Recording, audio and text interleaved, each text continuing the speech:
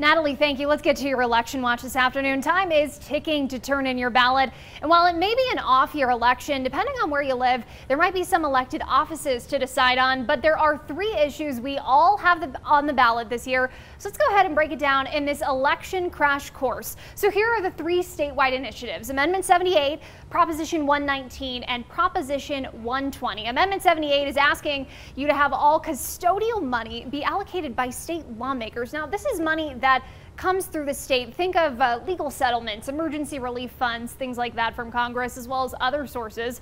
Typically, the governor or attorney general may be in charge of where that money goes. Think of the CARES Act money we saw during the pandemic the state received. That was up to the governor. But because it's a constitutional amendment, it does need at least 55% of voters to approve it in order to pass. Let's get to Proposition 119 now. This is asking you about increasing recreational marijuana taxes over the next few years to fund out-of-school learning programs.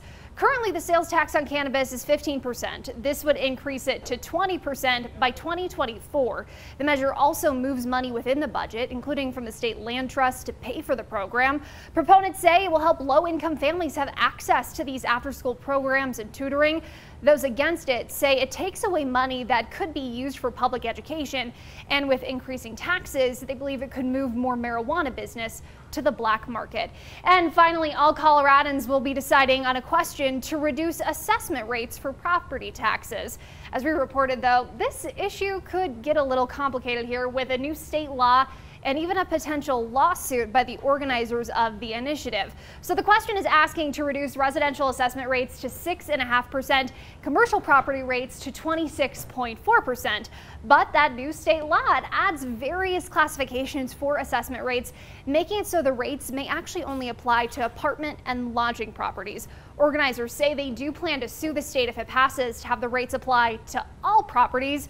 But depending on where you live, your ballot may go beyond just these three issues here. For example, in Pueblo, there are city council races, and then all throughout the Pikes Peak region, we have a lot of school board races as well. And there's also probably going to be questions asking about bond, sales tax increases, and ultimately what to do with your tax dollars. We have a breakdown of many of these issues on our website, koaa.com. Just click on the Election Watch tab at the top. And so far, a little more than